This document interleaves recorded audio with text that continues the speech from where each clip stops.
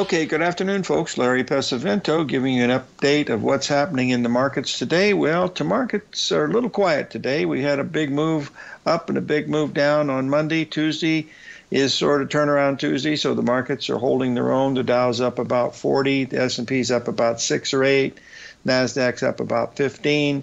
All the currencies are down. The U.S. dollar is strengthening a tiny bit, but I mean tiny bit is an absolute understatement because it's really gone nowhere. Gold is up a tiny bit. Silver's down a little bit. The big news of the day has been the fact that Prince Harry's book has come out, and it is the fastest selling nonfiction book in history, folks. No book has ever sold faster, more copies than that book. It upset Trade What You See that was published 20 years ago, and that book was also sold out. Both copies were sold on the first day, but this guy's made a lot of money. The name of the book is Spare, and there's a limerick to that. In other words, one person is the heir, the other person is the spare. That's what that means from what I heard on 60 Minutes on Sunday night. And it's a very sad book. My friend John Jameson has already read the book, and he's in the second reading of it now. He enjoyed it so much.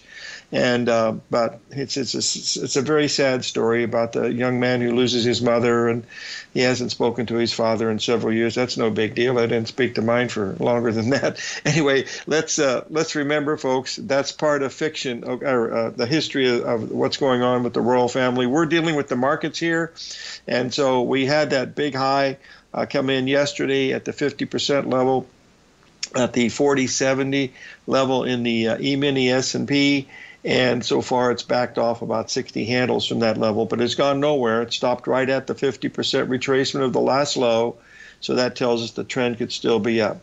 So that's where the update is today. We'll see how the markets end up before the day is over. And remember, folks, next Monday is a holiday. That's Martin Luther King Day on the 16th. All the markets will be closed. Today's guest is Stan Harley. And on Thursday, we have, oh, dear, I know we have Peter Elides. On Thursday, we have Shut the Front Door and Razor, and it's Bill Meridian from Cycles Research. So those are our three guests at the remaining time. Tomorrow will be a free day. On Tuesday next week, we'll have Jim Bartolioni. We'll be right back.